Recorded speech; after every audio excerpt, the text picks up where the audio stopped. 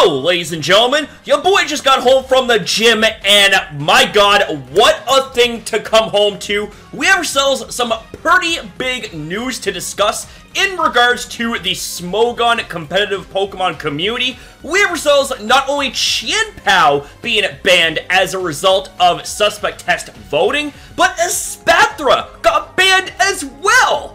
That right there was just completely crazy because I was not expecting for Espathra to just suddenly get banned up and out of nowhere. There wasn't even a suspect test for it, at least I don't think. But let's look deeper into this, ladies and gentlemen. Well, make no wonder this felt like it was completely left field. This was a quick ban of Espathra, and out of the 9 council members for OU, every single one of them voted ban. This was absolutely unanimous. Now, if we take a look at Espathra, for those that don't know what this Pokemon is, it is a pure Psychic type with the abilities Frisk, Opportunist, and Speed Boost, with the stats going like this. 95 HP, 60s in the attack, defense, and special defense, 101 in the special attack, and 105 in the speed. Now, its bread and butter usually revolves around the combination of Speed Boost and Calm Mind, along with stored power. Basically how something like that would break down, long story short. Speed Boost boosts your speed by 1 stage at the end of every turn.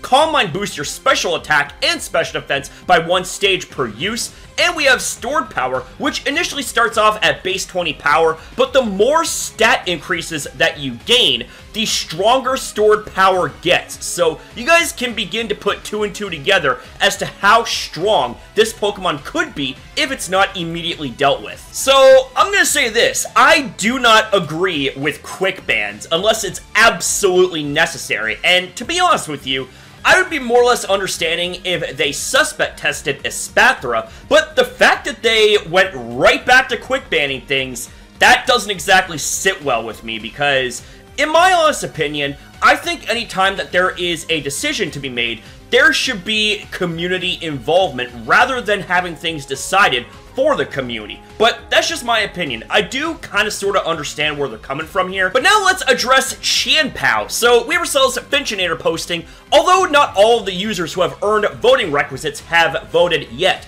their vote will not affect the outcome of the vote. Eligible voters, 177, votes 155, Chien-Pao, ban 107, do not ban 48, ban percentage equals 69.3%. And it takes a 60% pro-ban majority for there to be a ban, so 69% is evidently ban-worthy. Now this here is a little less surprising. I kind of expected for Chien-Pao to be banned anyways, because even though that Pokemon isn't the bulkiest and Ice and Dark isn't the best defensive typing, hello Mach Punch users, this Pokemon has the ability to absolutely shred through unprepared teams. Like, this Pokemon is absolutely crazy busted. So there's not really much else to be said here in this video, ladies and gentlemen. I kind of wanted to get this news across to you to get your opinions on this.